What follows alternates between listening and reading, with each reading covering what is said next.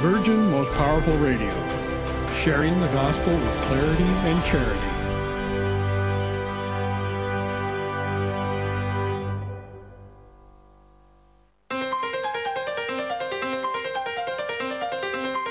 And now, Virgin Most Powerful Radio is pleased to present Hands-On Apologetics with renowned Catholic author and apologist, Gary Michuta.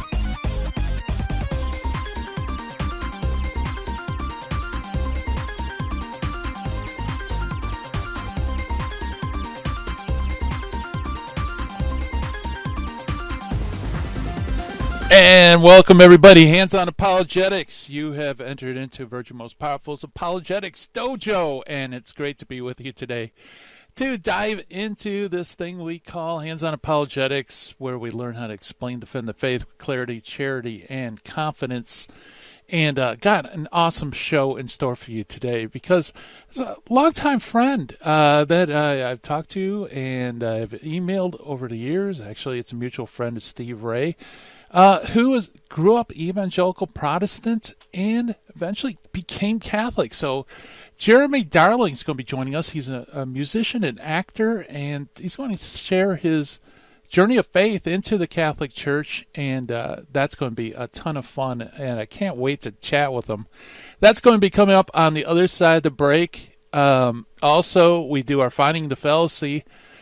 Today's Friday, and that means that we take a break from informal fallacies and look at propaganda.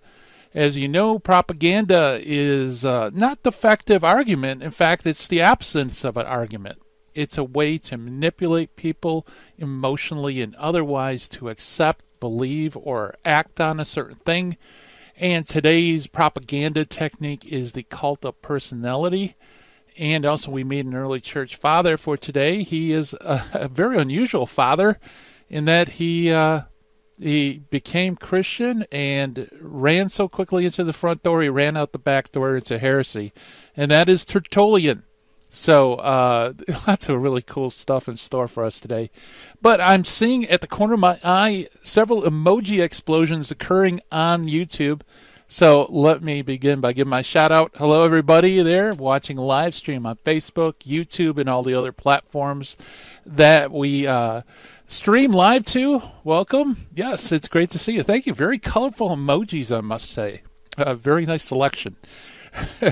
And also I want to welcome all of you listening on radio around the country and also via podcast around the world through our handy-dandy phone app or our flagship powerhouse website, which is virginmostpowerfulradio.org.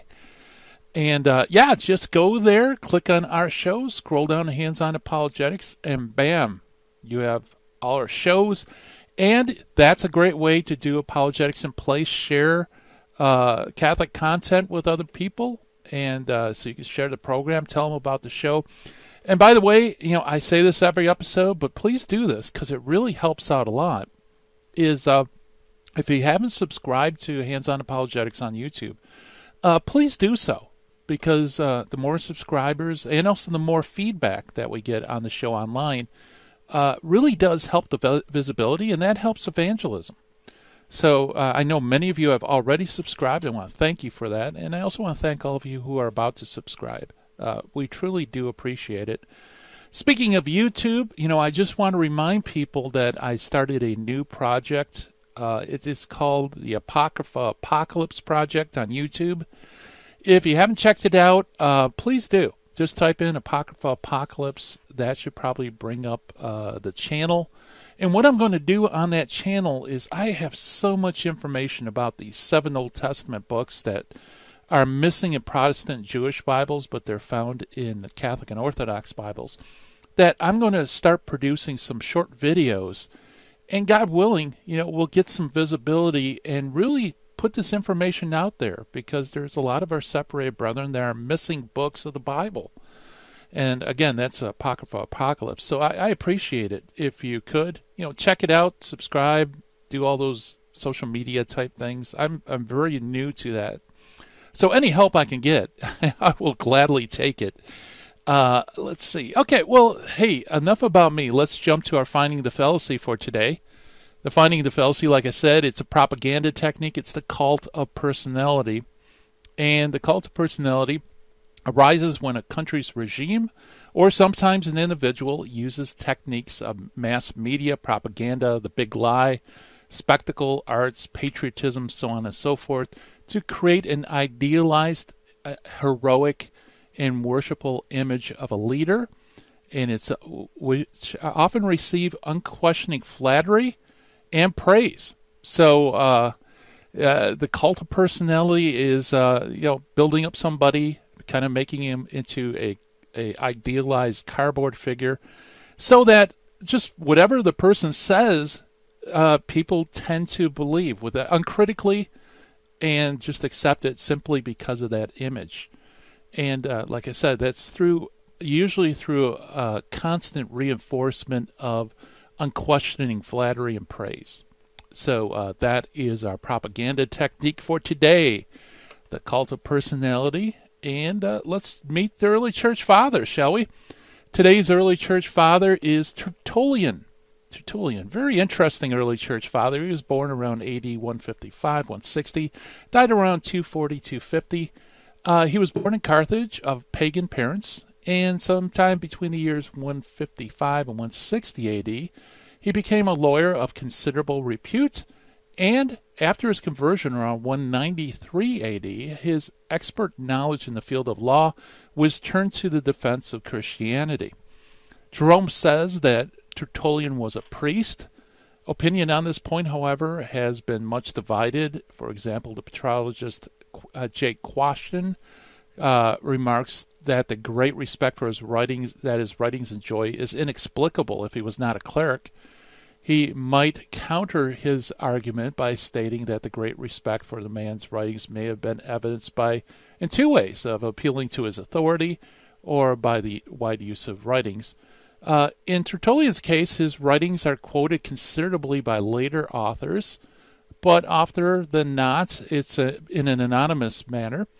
This can be accounted for by the genuine excellence of his writings, apart from any particular respect for his person. Certainly his writings are wide known and widely read, but again, this is understandable quite apart from his person. So his literary activities embrace the years 197 to 220. Within the span of nearly 25 years, his numerous writings fall into three fairly distinct periods. This is really important, folks, to understand, because not all of Tertullian's writings are solid and orthodox.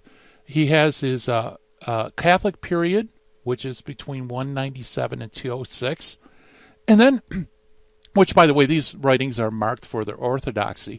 Then he has what's known as the semi-Montanist period, which is from 206 to 212, and this is where he starts flirting with this heresy known as Montanism, and there is no heresy or schism called semi-Montanism, so apparently, this is where he begins to flirt with it. And then the final period is between 213 and 220, and this is where his literary works really do indicate that he has passed over into the camp of the Montanist. His rigorism has become extreme. His anti-clericalism has reached a point of invective. And while he takes an exaggerated view of the priestly role of the layman, he clearly admits that his new charismatic prophets and prophetesses of Montanism are the norm.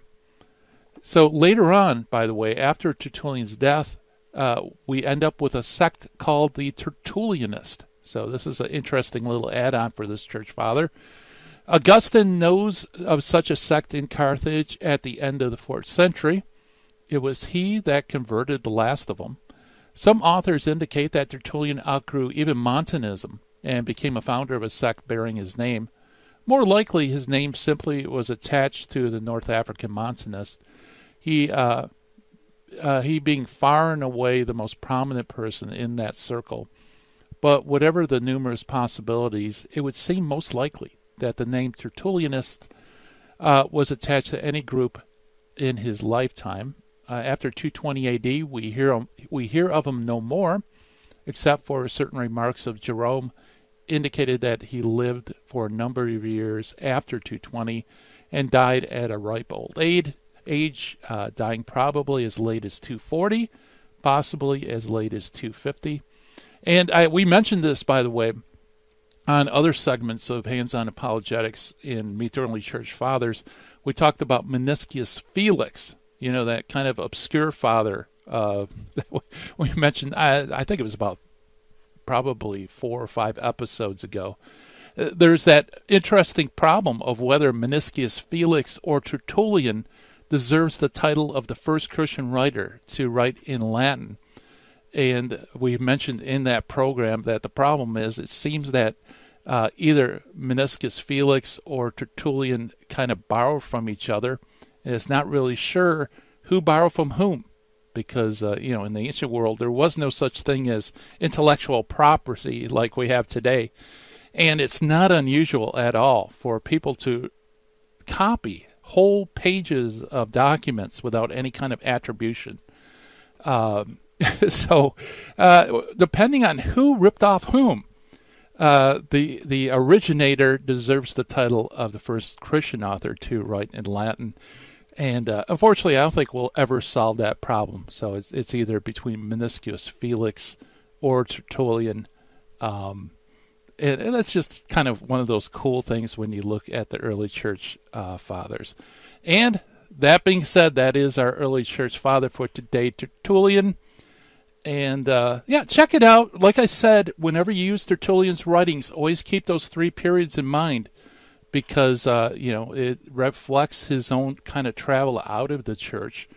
And so you could read statements that are very orthodox, and then you could read statements from the same author that's kind of rather shocking. So anyway, keep that in mind. I hear the music coming up. That means coming up to a break. Coming up on the other side of the break, we have Jeromy Darling coming on. We're going to talk about his journey of faith. Stay tuned, folks.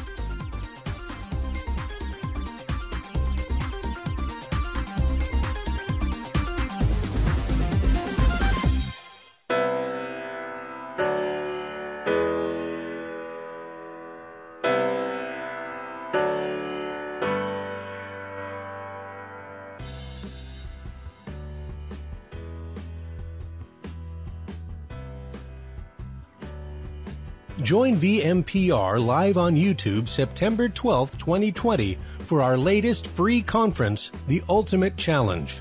This exclusive virtual event will feature a brand new talk from Jesse Romero, How Apologetics Brought Me Back to Faith, plus never-before broadcast video presentations from Dr. Scott Hahn, Father Mitch Pacwa, and the late, great Father Benedict Groeschel. Go to vmpr.org to register now and get ready to face the ultimate challenge.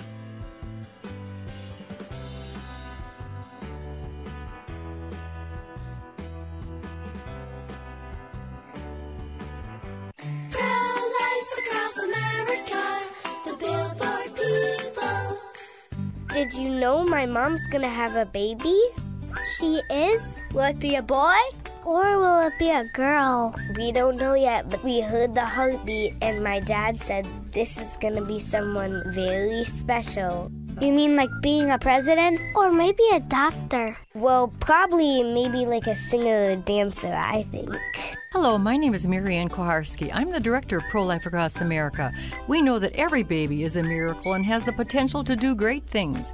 If you know someone who is pregnant or in need of alternatives or assistance, or would like to support the work of Pro-Life Across America, please call 1-800-366-7773 or visit our website at prolifeacrossamerica.org. Pro-Life Across America is non-political and totally educational. Pro-Life Across America, the Billboard people. This is Terry Barber. I want to thank you for your support here at Virgin Most Powerful Radio. Here's an easy way to do it. If you're going to sell or buy a house, call Real Estate for Life, 877-543-3871, because they're going to get you a Christ-centered agent to purchase your home or to sell your home. And at the close of escrow, a portion of his commission goes right back to Virgin Most Powerful Radio. Call 877-543-3871. Thank you so much for your support. Now, back to Hands-On Apologetics with Gary Machuda. If you'd like to join the conversation, call 888-526-2151. Here's Gary. And welcome back, everybody, Hands on Apologetics. And, here at the dojo, we often have people come in and share their journey of faith. And today I've been looking forward. I'm so psyched with this interview because it's a friend of mine, Jeromy Darling, who's a singer, songwriter, actor, speaker, mixed martial artist, and advocate for all sexual exploitations in all its forms. He's married to his only girlfriend, Gretchen, on September 1st, 2002, and they're currently raising their 3 sons in Minnesota. And Jeromy, welcome to Hands on Apologetics. Hi, Gary. Thanks, brother. Hey, yeah, this has been a long time coming. I didn't know you're into mixed martial arts. I was, yeah. I come from a line of fighters, liars, and musicians. So those are about the 3 things I'm good at. I don't lie, but acting's very much like lying. I got into martial arts when I was about 10. I started boxing very young, probably when I was about 5. My dad taught me boxing. But at one point, that was kind of my plan, was to fight professionally. And then I met the girl that I would marry. And when I was 17, and I thought, I think I just want to make babies with you. And so I still teach and train, but I don't do it as an amateur anymore. Okay. Yeah. Wow, that's cool. I didn't know that. Well, yeah. Hey, why don't we start from the beginning? Let's start from how you're raised, where you're raised. Sure. So I was born in 1981 to Mark and Kathy Darling in a little trailer park in Ames, Iowa. Very poor. My father came to know the Lord when he was 18. My mom at 15. They met in the rain at a little Christian Bible event happening on the campus at Iowa State, where my mom was going. And they were, I think, engaged 2 or 3 weeks later. That's kind of how my dad operates. And my sister was born 1980. I was born 1981. I have another younger sister and a little brother. We moved up to Minnesota. I think it was 86, 87, somewhere around there. I was about 5 years old. My dad was ordained as a pastor. We were part of a pretty large, growing movement of non-denominational churches. And he was ordained pastor, started I guess what would become one of the seeker churches in that era of the 90s, late 80s, early 90s. And that was really our life. I was a pastor's kid. Now, I was the enigma among all pastors' kids, at least that I'd ever met, and that I really greatly loved and respected my father. He was the same man on stage as he was at home, and wanted to be a great husband and a great father first, and pastor and shepherd his church next to that. So we were his priority and his great passion in life. And a lot of that came really from his own father walking away from the Lord, and my dad, in many ways, rejecting the man that his father had become. And to this day, my dad is one of the greatest humans I've ever met, and without a doubt, the greatest man I know. So I'm very fortunate in that sense. Everything I am because of him and my mother and the choices they made. So we were homeschooled. Church was kind of our world, but my dad worked from home. And that's kind of what we did in the 80s and 90s. In 1999, I helped my dad plant a church for young people. It was my dad, my older sister, and I was kind of one of the music guys doing worship leading. I had graduated college the year before. I graduated community college when I was 17. I did post-secondary. I was a year ahead because I was homeschooled. I'm not very smart, but I worked very hard. So it was January of 99. We started this church called The Rock. 3 months later, I met the woman that I would marry. Actually, she came to know the Lord at this church and was baptized. I baptized her with my dad, and we fell in love. 3 years later, we got married through some incredible trials, which I won't get into today.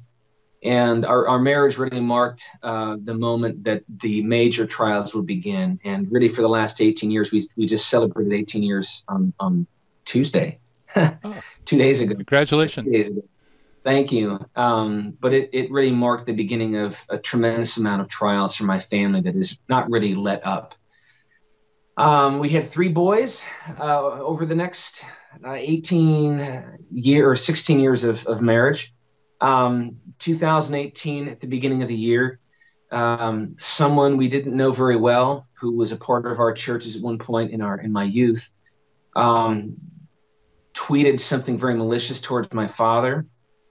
And it seemed very harmless at first, very sad, but very harmless. But the churches we had grown up around, my dad had helped found, for lack of a better term, they just completely abandoned all principle and ideals and really, I think, biblical protocol, and just threw my dad to the wolves. It was the most horrific, spiritually abusive situation I could possibly imagine. And my father really being kind of the founding pastor, and watching them do what they did to my parents was unbearable. And in a sense, I really went to war for my father that year. I was, a house church leader. I was a music director, leading small groups. It was my whole world. And I said, look, if you're not going to stand up for my father, I will. I die for him. And in doing so, I lost my job at the church and all my friends. And midway through 2018, it was just this massive nuclear explosion and a total, complete severance of everything we'd ever known our entire lives, just like that. And it was in a meeting with some of these pastors kind of early on in this whole mess that I realized, I sat down and I pulled up the Bible and I said, where in the Bible can you show me the verses that say you should be doing what you're doing? And they deferred to the lawyer in the room. And that's when I realized, wow, we're totally on our own. Wow. And I've been reading the same Bible as these guys my whole life in the same denomination, our non-denomination denomination. And we've come to very different conclusions, but one that has my father's life in the balance. It destroyed my father's reputation and his work, his ministry, everything just gone. And it wasn't the lie. It was the gasoline that the church poured on it. So our whole family sort of left reeling. And I told my family, I'm never going back to one of these churches ever again. We don't know how to do church. We clearly got it wrong. And all I can see is the Bible is house church. So for now, that's what I'm going to do. And that's what I began doing with some friends. And December 2018, my little brother asked me to come over to his house. We're pretty close, but he was very nervous. He had something very important to tell me. And he sat in his basement about 8 o'clock at night over some whiskey and sourdough bread that he had made. And he pulled out this book called the Didache. And he began reading some passages to me. And then he began talking about these church fathers. And in that moment, Gary, I was like, I don't know how to describe it, a charism of the Holy Spirit, but a light bulb went on in my head that, oh, that's what we missed. Catholicism. We're supposed to be Catholic. Wow. And without even hesitation, Gary, I just thought, well, I guess I got to go join the Catholic Church. How does that work? So I began asking my brother some questions. So I converted technically that night. But I knew this might not go over that well in my circle. I didn't know how badly it would actually be received, but at the time I thought it might not go over well. So I better arm myself. And I began just reading, devouring books and essays. Probably in the last year and a half, I've read 60, 70 books, maybe 500-600 essays. I've gone through all the Fulton Sheen catechisms and a number of his other audio and videos. To where I could probably teach RCIA at this point. At least it would be a very unique experience of RCIA for anybody. I don't want to teach it, but I would have asked, I suppose. So at the end of November of last year, it kind of began trickling out. And a dear friend of our family's, wanted to know what was going on and wanted to kind of debate me over it. He was a lawyer, very dear man, loves the Lord. So we went back and forth in 7 rounds of pretty caustic emails. There was no name calling or anything, but he put Catholicism on trial. He told me once I'd make a great lawyer. So I kind of put on my lawyer hat, and for every sentence he would write, I would write probably 5 or 6 sentences in reply. And we got to a point where he just realizes he didn't have any answers for my questions. I found that's a better way to go about talking to my friends, is asking them to defend their positions. I don't feel I need to defend mine. I certainly can, and I can do it just from Scripture. So he wished me well, said he loved me, but unbeknownst to me, he sent this exchange out to my whole family. And the next couple of months got pretty difficult. And so we're in a unique situation now. My parents have been tremendous, just tremendous. Of course, my father, his big concern was, do you think I've lied to you or I don't know the Bible? And I said, Dad, I think I'm here because of you, not in a bad way, but in a good way. I'm completing what you started. I'm finishing what you started. And I don't see this as a rejection of what you showed me, but as a completion. I'm not going from being Mormon to Catholic or being Jehovah's Witness to Catholic. I'm going from, small C Catholic to big C Catholic. But because of the just unbelievable amount of anti-Catholic vitriol and myth that really pervades the evangelical culture, it's very difficult to have that conversation. So it's been hands down the most painful journey of my life, worse than 2018 in a number of ways.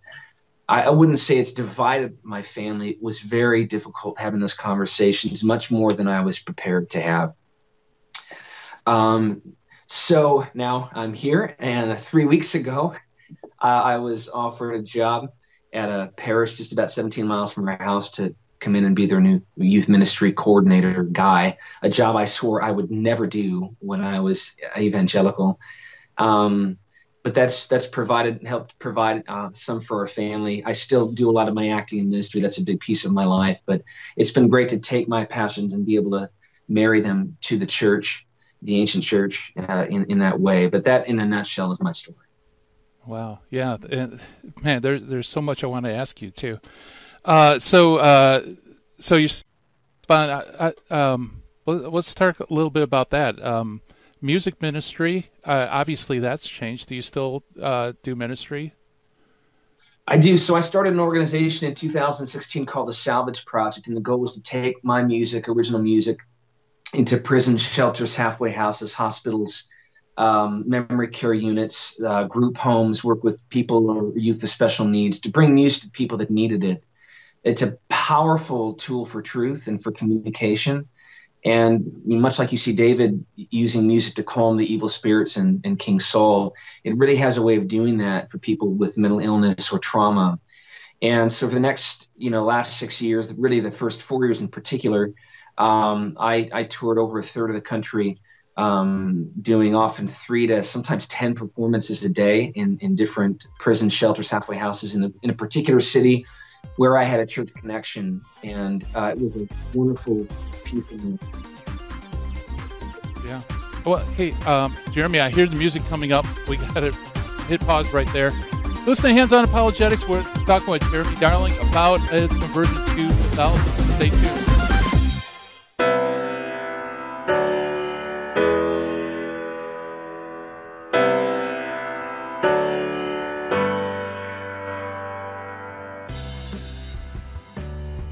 Hi, this is Jesse Romero from the Terry and Jesse Show, also from Jesus 911. Let's face it, we all need to use the internet, but we need screen accountability. Why? Pornography is a huge problem, especially on the internet. And every time we tap into the internet, we get bombarded with images and temptations that degrade our humanity. So we need Covenant Eyes to block these pornographic sites and advertisements from infiltrating our lives. Covenant Eyes helps us take custody of our eyes and custody of our intellect. So I recommend you go to covenanteyes.com and type in the promo code VMPR to support the network. Protect yourself and your family from the imminent threats on the internet.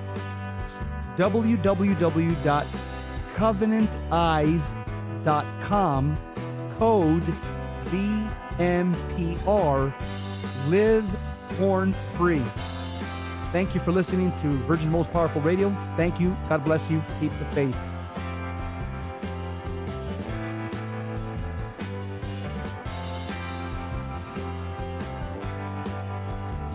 If you shop on Amazon.com, there's an easy way to support Virgin Most Powerful Radio. Just visit smile.amazon.com and type in Catholic Resource Center under the desired charity. Now, when you log into your Amazon account and purchase products, a portion of it will automatically go to support Virgin Most Powerful Radio at no cost to you. Thanks in advance for supporting CRC and VMPR, and may God richly bless you and your family. Buying or selling your home or your business property? This is Terry Barber. Real Estate for Life underwrites the Terry and Jesse Show. And they can connect you to one of 900 pro-life real estate agents around the world. And when they receive their referral fee, they will give 80% of it to a pro-life organization. Wow! That's 80%! realestateforlife.org, 877-LIFE-US1. This is Jesse Romero. You're listening to Hands-On Apologetics with Gary Machuda on Virgin Most Powerful Radio. And welcome back, everybody. We're chatting with Jeromy Darling, singer, songwriter, actor, speaker, advocate, and about his journey to the Catholic faith. Jeromy, you mentioned, you started with a kind of seeker church. I don't know if many of our listeners would know exactly what that entails. I'd imagine that'd be very low church, low theology. What's the point of view from there? Yeah, so I'll give this caveat. I regret nothing. I echo Father Richard John Newhouse, during his conversion. I regret nothing but my own shortcomings and mistakes. The evangelical church brought me to Jesus Christ. The Catholic Church brought me to my knees, and that really is the difference in my life. So, the Seeker Church really was a tremendous outreach. It was geared and designed for the unchurched people. So there was a lot of hip music, hip dressing, and hip messages. We didn't call them sermons. We called them messages. Everything was really designed to bring in the unchurched and tell them about Jesus Christ. And in that sense, it was done very well, and it honored God. Was it Christ's design for church that he handed to his apostles? No, but they did the very best they could with what they knew. I grew up in a home devoted to living out Christian faith. How do you live? How do we make it to the end? That was what my father really was an expert at. There was not theology or philosophy really in our home. As I got older in my faith, I realized I needed to defend my faith from atheism, and I listened to a lot of Ravi Zacharias, who recently passed, a tremendous man of faith and intellect. But what I realized is, during my conversion, I had not loved God with my mind. And there isn't a real intellectual tradition in the evangelical non-denominational expression at all. There might be in some circles, but they're really all Reformed Calvinists who sort of tend to float in Baptist evangelical non-denominational circles. Those are all the people I'm really having thorough and intense debates with today. But that was the Seeker Church. It was designed to be kind of edgy and cool. And it's, to this day, it was still a great way to get people to come into church, a great kind of entry point. And I'd like to bring some of that experience into the surrounding areas of the Catholic Church and help them see, a man of Catholic faith presenting God to the masses, outside of Mass. Yeah, right. Yeah, absolutely. So, that is such a big change as far as the church coming from that faith tradition to the church where you have sacraments, you have apostolic succession, bishops, and all that. Now you mentioned the didache that your brother was sharing with you. What was it that jumped out at you that, like you said, you turned a light on? Well, the first thing was how they received the bread and the wine, that they could not do so without making amends first. And that was my initial understanding of confession, that was happening that early on. And hearing, the word Catholic Church from Ignatius in about 100 AD, a light bulb really clicked, Gary. I had no idea what happened after the apostles died. And I had no idea how we got our Bible. I had no clue. If someone had asked me, I would have said, I don't know. I know Billy Graham was born at some point, and that's really all that mattered to me. Right. Wonderful man of God. Yeah. But that was what I knew. So truly what St. Newman said was the truth. To be deep in history is to cease to be Protestant. Just peering in the pages was like, there was confession and talk of Mary in 8200 before. Yeah, right. So for me, it was unlike many of the other conversion stories I'd heard, where there was a great wrestling and debating. I did not grow up in an anti-Catholic home. My dad had a great love and respect for many Catholics and disagreed with them, still does, but never spoke ill of them. I mean, certainly, I think probably if you were raised Catholic and came to our churches, you might have heard some anti-Catholic things said, but nothing approaching a James White kind of anti-Catholicism. We just loved Jesus. We didn't really talk about other people or other denominations. We just did what we did. And if you love Jesus, then let's love Jesus together. So I didn't have anything to work through. I had lost everything and had been brought low. And it was much easier for me to come into the church being low, being in the valley, so to speak. Because when you're in the valley, I think it was Chesterton that said you can see everything very clearly. I was as low as you can get, and everything was enormous. The enormity of history of the church and of all of the questions in Scripture that had never been sufficiently answered. Suddenly you open up the Bible and all you could see was Catholicism. That's all I could see, all of the Catholic verses. It was very clear to me that if the Catholic Church is that old, nothing has destroyed it. It's the largest denomination on earth, larger than all the other denominations combined. And if you add in, Eastern Orthodox and Anglican, which are kind of functionally Catholic, I'm in the minority, and I have been for centuries. And where's my church and group of churches? Our whole movement, 43 years is as long as it lasted. Now it's gone from one tweet. Yeah. That's not a foundation of stone. That's a foundation of sand. I put all that together in about 5 minutes and was like, I'm done. So I was received officially on Pentecost just this past May. For any number of reasons, I needed to just be patient and wait. That was one of the hardest things I ever had to do. Yeah. Oh, I bet. Were there any major obstacles for you? I know a lot of converts really have difficulty with Marian teaching, just because it seems so foreign, especially for more evangelical. So none. There was nothing theologically that I had an issue with. Not even. I was eager to. It was like I struck a vein of gold, and I just kept digging. The stuff with Mary was actually probably one of the easiest things for me for a whole number of levels. Number one, I have to assume she spent her life with John. Whenever she died, John must have loved her and hugged her and kissed her and asked her to pray for him. All the apostles must have. That's not hard for me to extrapolate from Scripture. So the question really was, if she is still a part of the mystical body, why can't I love her and hug her and kiss her in some way? That's not worshiping her. And if the devil hates her and Scripture makes it clear from Genesis to Revelation that he does, then I can definitely love her. If Jesus loved her, I can love her. And if someone came into my house and refused to speak to my mom, that's the last time I'd invite them over until we straightened that out.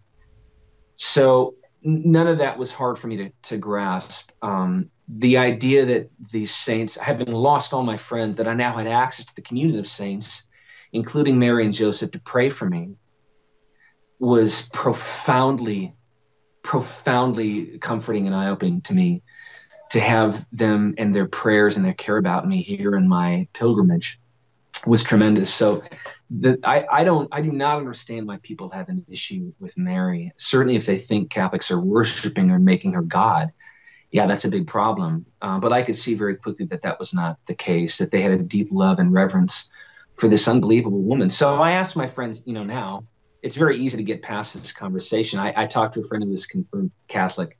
He's no evangelical, and he asked about that. I said, well, can I ask you some questions? He said, sure. I said, do you think that her soul magnifies the Lord? And he said, no, I don't.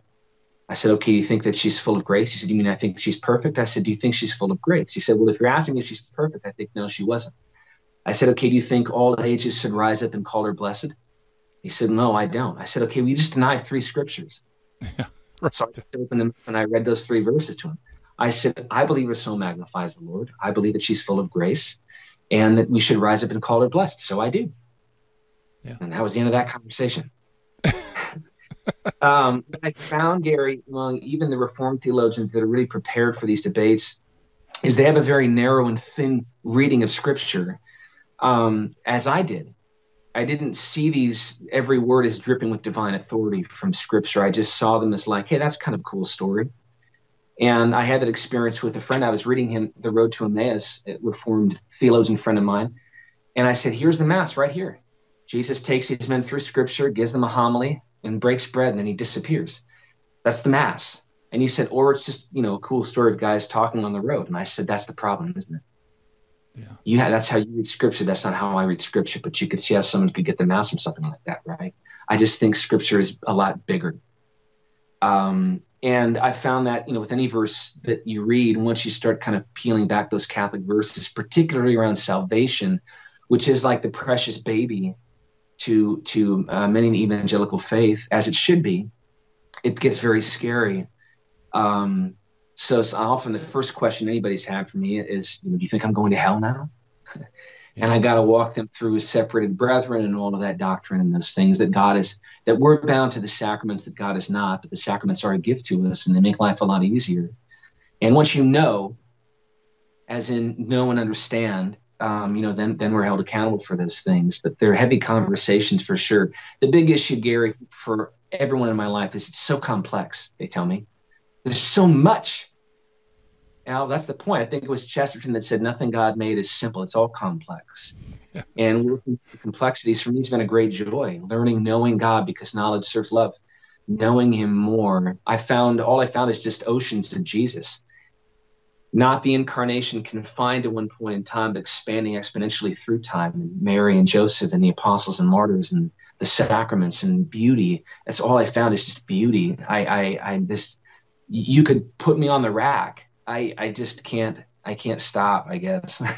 Yeah, it's kind of like love, when you love somebody, there's something, it's not simple. And in one level it is, but on another level it's deep, there's mystery, there's complexities, there's things that you don't like, but in some ways is endearing. You know what I mean? It's on the level of love, it's that's a complex phenomenon. So why would it be different for a loving God? It's a great analogy, actually. Yeah, that's a great analogy. And even exponentially more infinitely difficult to explain to people. Right. Especially those that really do love the Lord. It's funny, evangelicals, they struggle with the complexity, but in that admission, they admit they really do kind of think they know enough and have somehow kind of peaked.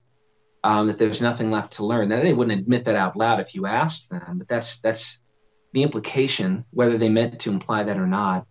I'm trying really hard to be gracious. There are days that I feel like I'm being torn apart. Most days I feel like I'm being torn apart. Yeah. Well, hey, I hear the music coming up, Jeromy. We're chatting with Jeromy Darling about his journey of faith into the Catholic Church. More to come on the other side of the break. You're listening to Hands on Apologetics.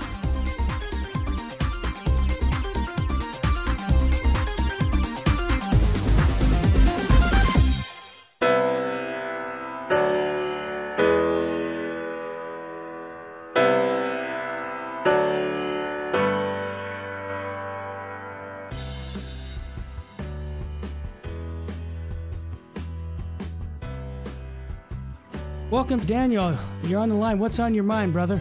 Hi, I just wanted to share a testimony about Virgin Most Powerful Radio. I had a buddy at work who, he's a lukewarm Catholic guy, and I wanted him to start listening to the Terry and Jesse show, so I kept telling him to download the app, and he kept putting me off. So one day, I grabbed his phone and I downloaded the app for him. I went on vacation, and I kept telling him to listen to it. He would kind of put me off. I came back from vacation. He comes to my cubicle and he says to me, "Hey, man, I've been listening to Terry and Jesse's show, and it's great." And it's made a big impact in his life. The guy, he's going to weekly adoration a couple times a week. He goes to the Mass in the morning. He's an on-fire Catholic, and he promotes the Terry and Jesse show in the Virgin Most Powerful Radio. Daniel, what a testimony. And I want to encourage our listeners to get those cards by going to virginmostpowerfulradio.org and do what Daniel's doing. Go out and spread the faith by inviting people to listen to Virgin Most Powerful. Daniel, thanks for your testimony, brother. God love you. You're welcome.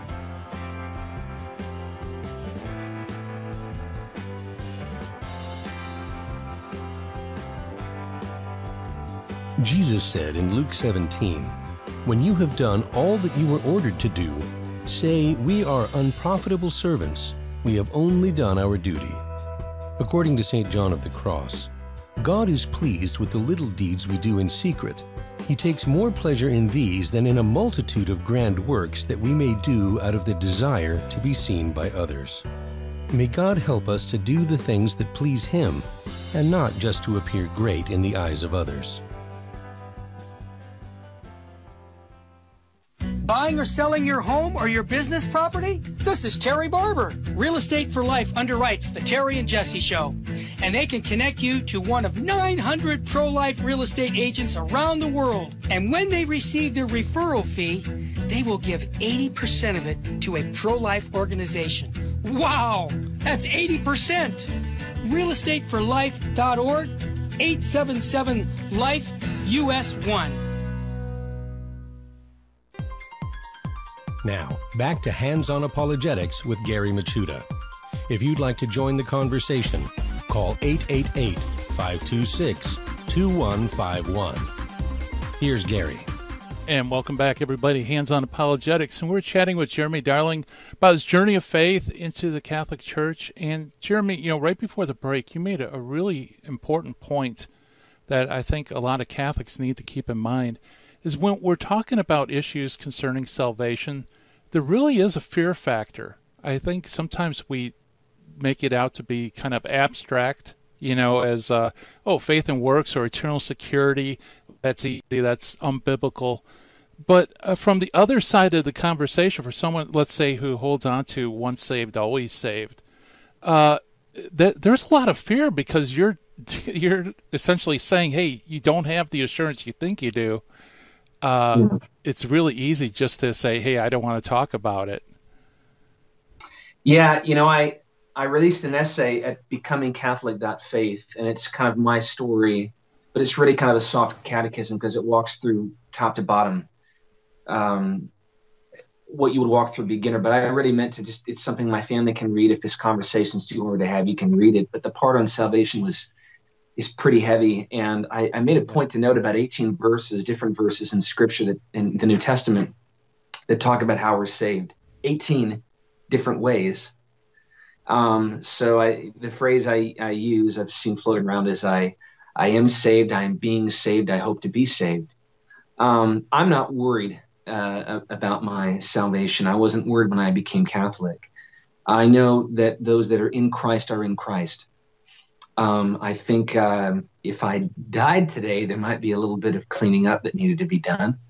And I've thought through those things quite a bit, but there's nothing in Scripture that says our future sins are forgiven. There's nothing. It's an indefensible position in every conceivable way, which is why Calvin came up with his doctrine. It's easier to find double predestination and election and make an argument for that than it is to make an argument for once saved, always saved. I know live my life for Jesus Christ as imperfectly as it is. I'm not going to abandon him. And I know he's not going to abandon me. I also recognize that I really wrestled pre-Catholicism with my sin. Why am I still dealing with these things? Why can't I get rid of them for once and for all? And if God can see them, do I acknowledge them? And I remember my first confession was pretty incredible. For some converts, maybe don't have a great story. Mine was amazing. It was very simple. I didn't bawl my eyes out. But you going through 30 years of your life saying, I did this times without number and that times without number. I did the Fulton Sheen model of the first confession. Yeah. It was extremely liberating and recognizing a great need in my heart, which was to hear my dad, my father, my heavenly Father, say, I forgive you. And this is what I was missing in my evangelical tradition was the supernatural, substantial touch of God that we get in the sacraments and how he meets us there, that when I look at my little baby, I've got a daughter now. She was born Ash Wednesday and was very much a Catholic gift and part of my story. Would not have had her had I not discovered the fullness. But I see her shoving her fist in her mouth all the time, as babies do, when they put everything in their mouth. We have a need to be nourished. And pre-Catholicism, I didn't think Christ could do that. I have a need to hear someone say, I forgive you when I hurt them. Pre-Catholicism, I didn't know how Jesus did that. So in the sacraments, we get a substantial touch of God that meets our nature, the spiritual side of our nature, in a physical way. And it was Fulton Sheen that really opened up my eyes to that. He explains the sacraments incredibly and how they relate the spiritual side to this physical side. So understanding that was, I think, critical to helping me see the beauty of the fullness of the salvation doctrine and the salvific effects, so to speak. Because pre-Catholicism, frankly, it's really hard to live a righteous life. That's why I respect my father so much. I've never seen in my life any Christian work so hard to stay on the straight and narrow. My dad would go out for hours when I was a kid and bawl his eyes out, begging God to change him. So distraught over his sin. That's perfect contrition as far as I'm concerned. I've never seen it anywhere else. Yeah. And I told this to my parents. I said, Mom and Dad, I've never met people like you. In our entire life and all of our movements, all of the evangelical world that we've lived in, I've never met anybody like the two of you. It should not be. If Christ is as revolutionary as he is, I should meet a lot more of you. And I did. Finally, when I looked through the pages of Christian history, they just all had saints fixed to their first name. Right. That's where I found my mother and father again. And if that sealed the deal, I suppose maybe that was it. But how that affects our salvation and how Christ is sort of aiding us in this beautiful supernatural way, because we need a touch of supernatural. We need it. I had none of it before. We need that touch. Now it's just, to me, the salvation question is I'm not worried about it. Not because I do, but because I get to cooperate with God in a very unique way that meets me and meets my needs in a way I didn't before. It is incredibly fulfilling. Yeah. I think there's a temptation, not just within Protestantism, but even in Catholicism, to reduce the faith to kind of a interior thought, this interior belief that really has no manifestation in the outside world. You know what I mean? So with the sacraments, like you said, it's kind of, you have that, like you said, touch of God, a substantial touch of God, where it's more than just an idea. It's your whole body as well. You're not just offering your mind, you're offering your whole self. About that the last couple of weeks, what I would call my previous evangelical life was a religion of imagination. I knew the Lord. I tried to picture him during worship songs, big, powerful 4-chord pop progression worship songs that the church never had before. And I had him in letters. But if I only knew my wife on the other side of the world through letters and pictures, but no intimacy, you couldn't get very deep.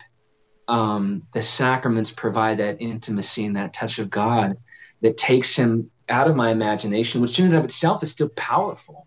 That's the power of Jesus Christ, but into the real world with eyes and senses connected, smelling, touching, hearing, seeing, hearing him say, I forgive you, kissing him in the Eucharist, those kind of things I didn't have before. And it's no wonder the evangelical church is struggling so badly. It's no wonder there's 50,000 different sects of Christianity, if you could call it that, on earth today, because if you're just going off scripture, you go anywhere. I start every conversation now with a Reformed theologian with John 16.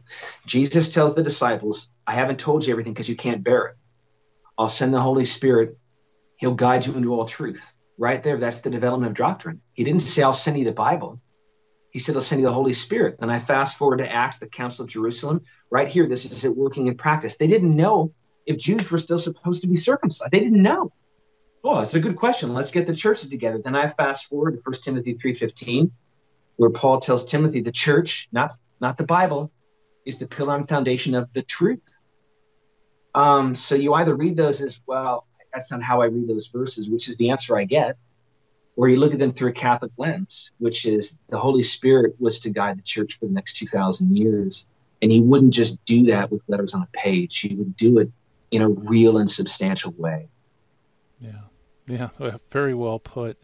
Well, it's all those gifts and wonderful gifts that your parents gave you, your evangelical church gave you, that you said, comes to completion in Catholicism. What does evangelicalism have to offer for Catholics? I mean, it's not just a one-way street, right? Oh, for sure. And I've been talking about this a lot as well. You can feel the pains of the schism. Yeah. The Catholic Church is missing what I would call holy emotions, and a great vibrancy and a great desire to see people come to know Jesus Christ. That's been my whole world. I mean, all I've done for the last 15 years is find any way I could get to talk to people about Jesus. We did this outreach called Religion is a Lie, where we would stand on milk crates around lakes here in the Twin Cities with shirts that said religion is a lie. We just stand there smiling at people as they would run past. And by the time they passed 10 or 15, they would stop and say, what does this mean? We would explain. God never meant for there to be all these religions. He wants to know you in a personal way. Anyone that tells you you have to work for God's favor is lying to you or has been lied to. And now I never pictured Catholics, trying to reach Catholics. I was picturing atheists or the end church, but a lot of the people that I, from that previous life, were like, didn't you say religion is a lie? I said, well, it is, but the word appears in the Bible. True religion is these three things, and I'm doing that, so I guess I'm religious. We had another called I Will Listen, because shrinks are too expensive, and we'd sit on a couch on a busy lake with a sign that said, I will listen because shrinks are too expensive, and we just sit. People would come and spill their guts. I mean, suicide attempts and crime. I mean, they just sit and confess. Wow. They just confess. We have a need to confess, Gary, and that's clear in society, but we also, of course, need absolution, and the Catholic Church can offer that. So we were doing that. I was doing music. And, of course, through the Salvage Project, I was preaching the gospel to thousands of people all over the country, in prisons, shelters, halfway houses, seeing people make a decision to embrace him as their savior. And but I recognize in the writings of Pope Benedict that often in my circle, the gospel was kind of hijacked in, over, and against the church, or misappropriated, maybe is a better word. And so I'm careful not to do that now, as I'm trying to kind of meld the good news, the gospel, the church, all of those things, because you can't just do what we did, which is invite someone off the street to come to your church. Coming to masses, it's overwhelming and very mystical and weird if you don't know what's going on. And certainly there's maybe appropriate times to do that. But there's a different kind of process now. And certainly if I'm working with a lot of these Protestant organizations going into prisons, I'm encouraging people to believe and be baptized, where I wasn't necessarily emphasizing baptism before. Okay. Yeah, very good. Well, Jeromy, hey, looks like our time's running out, and I want you to direct people. Where can they get more information about you and your ministries? Well, the best thing to do is probably Google me, Jeromy, Darling, or jeremydarling.com. My essays at becomingcatholic.faith.